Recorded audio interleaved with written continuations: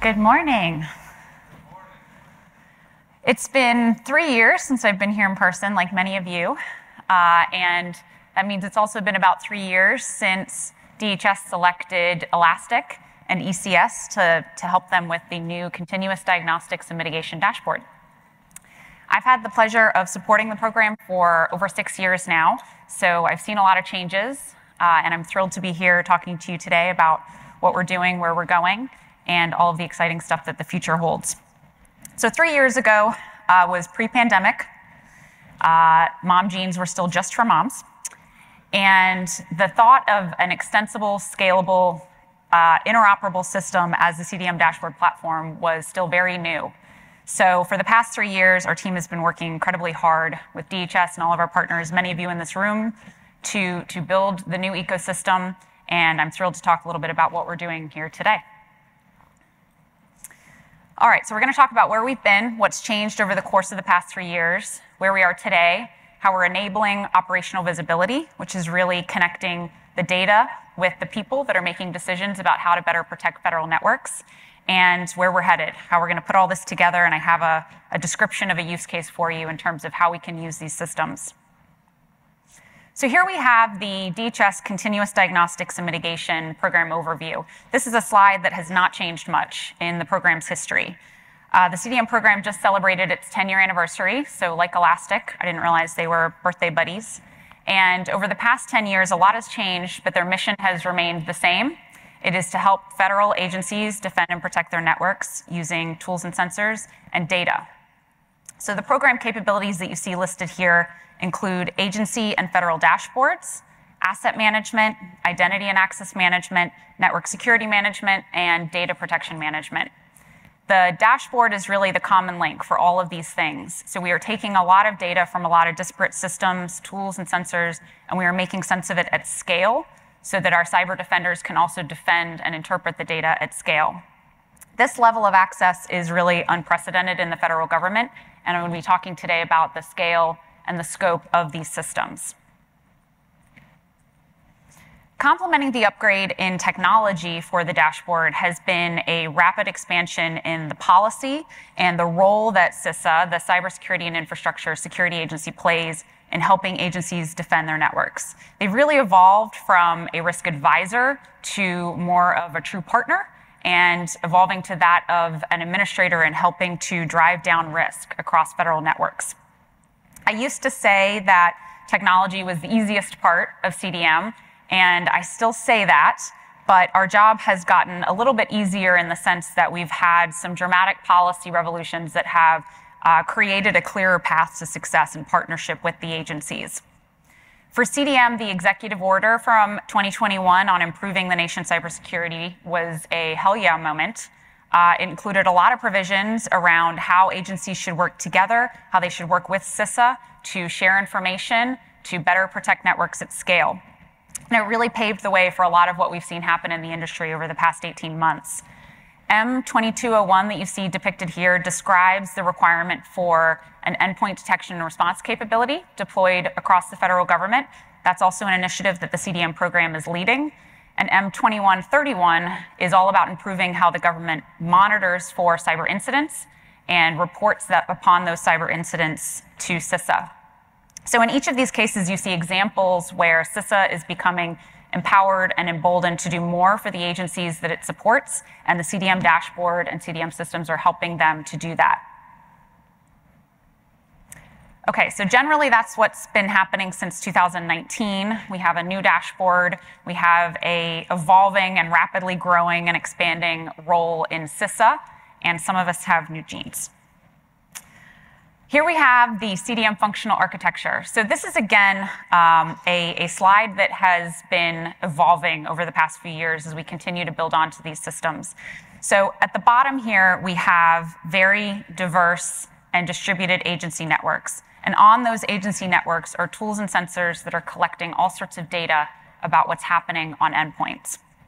That data is being normalized and aggregated and aligned to a common data schema.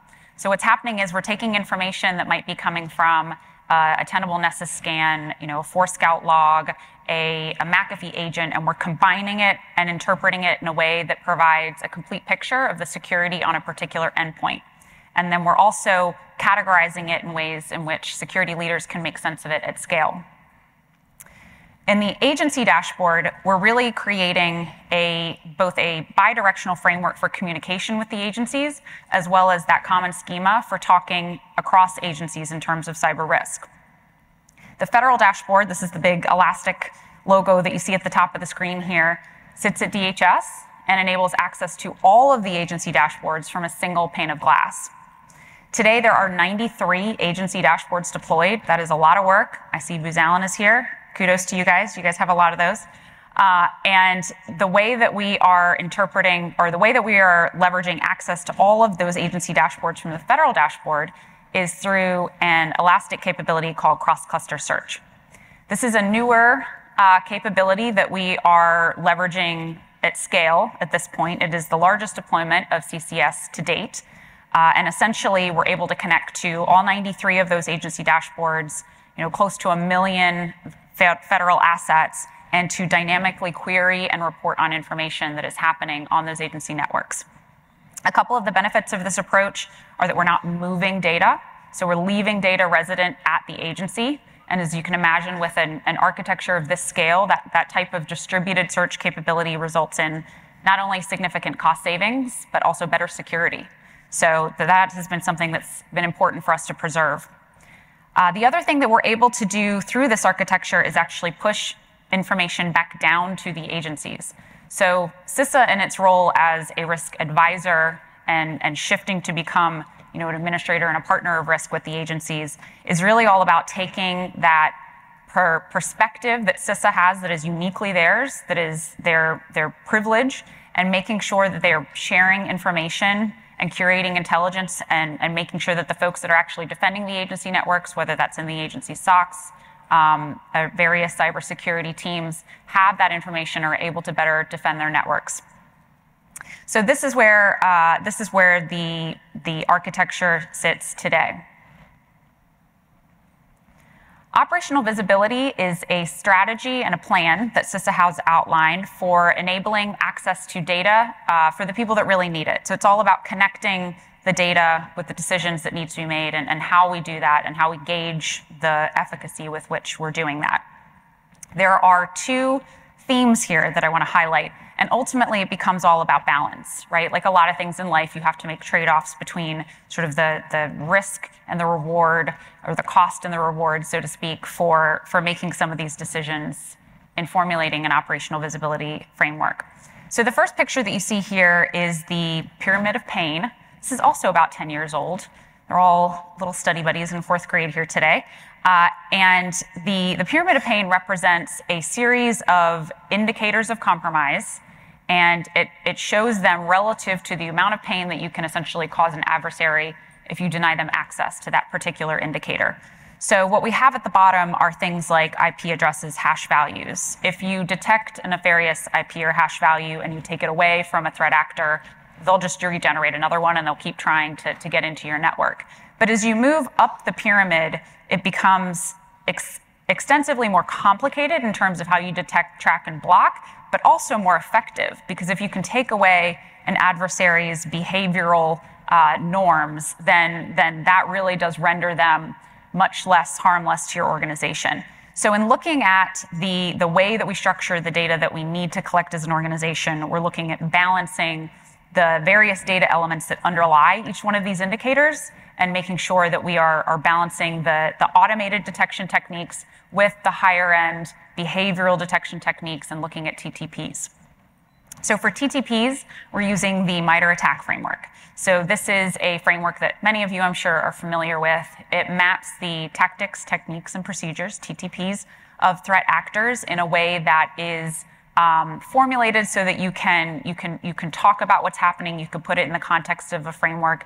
You can identify the underlying data elements that help inform that particular TTP, and cybersecurity professionals can share information with one another. So the benefit of mapping data collection to the MITRE ATT&CK framework is that it essentially gives you an ability to gauge risks and gaps to prioritize your data collection methods. And if you can find certain data elements that are underlying more than one TTP, you can get sort of a bigger bang for your buck, so to speak, in terms of prioritizing the collection of those data elements. And that's exactly what we're doing. We're focusing on process logs, which are the underlying detection technique for many of the TTPs that are most widely exploited. So really it becomes all about the quote at the bottom of the page here. It's about integrating the people, the processes, the tools to automate the detection of the known, predict the unknowns, and then adapt to the unknown unknowns. I got through that. CDM has two primary programs in which they are supporting the operational visibility strategy right now. The first is the government-wide deployment to endpoint detection and response systems. And what endpoint detection and response systems do is, as the name implies, they detect incidents on an endpoint, and they have the ability to respond and block those incidents in many cases. So this was a big part of the executive order from a couple of years ago and subsequent guidance out to federal agencies. It's been a massive push because as we continue to shift sort of from the network perimeter to the endpoint, EDR is really kind of the best solution at the endpoint level right now. So that is underway, and it informs the M2201 guidance that I spoke to a few minutes ago. The second one here is CISA's Host Logging Visibility Initiative, which is in its pilot phase. And essentially what we're doing here is we're pulling those process logs from an endpoint, and we're making them queryable at scale from the dashboards. And so the benefit of this is that you are able to dig into the logs directly and identify patterns associated with various threat actor techniques. And you can ultimately look to be more proactive in terms of how you're identifying and blocking threats. And so as you can imagine, the ability to do this at scale for all of the federal government is an incredibly valuable proposition. Okay, so with that, what does the future hold? With great data comes great responsibility, which is a catchphrase that I'm working on and I think we should all be adopting. So let's talk through what we've learned today and how we apply that in a real world scenario.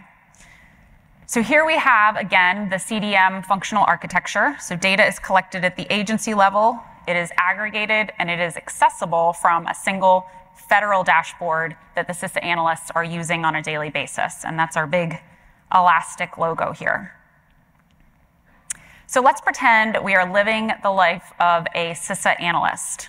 We've had a good breakfast, and we've been tracking a particular nefarious threat actor who seems to be originating from Australia, and we're going to call them Bad Baby Dingo.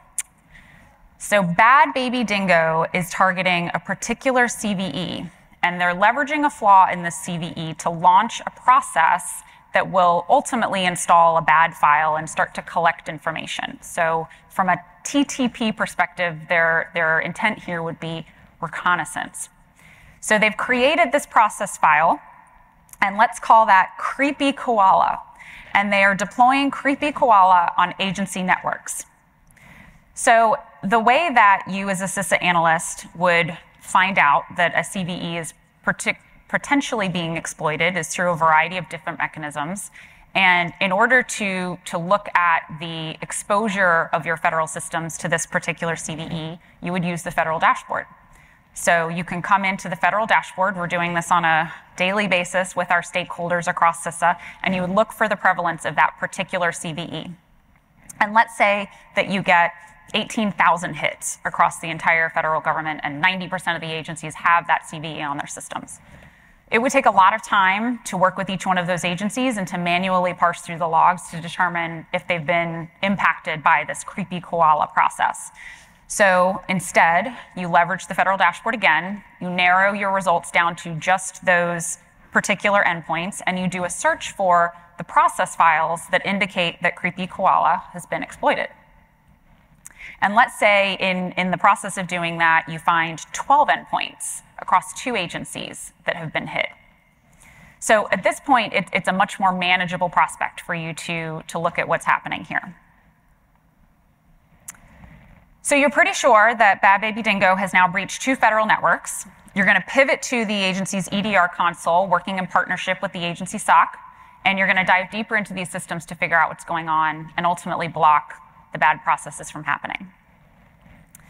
At this point, you have generally rendered this particular process and this threat actor with this process useless at this one agency, but there's hundreds of other agencies that are still unprotected. Here comes the role of CISA. So as a CISA analyst, you are now able to do a number of things. You can work with your peers to issue an activity alert and make sure that agency SOCs are on alert, that they understand the logs that ultimately they should be collecting to determine if Creepy Koala is creeping on their networks. You can issue configuration rules to augment their respective EDR deployments. You can put something in the federal dashboard to create a new detection for this process running on any federal networks. And you can get the CVE that started all of the issues added to CISA's known exploited vulnerabilities catalog.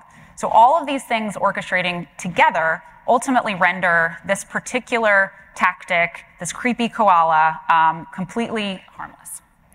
The dingo is not going to eat your baby. I could not help myself with that last one, I'm sorry.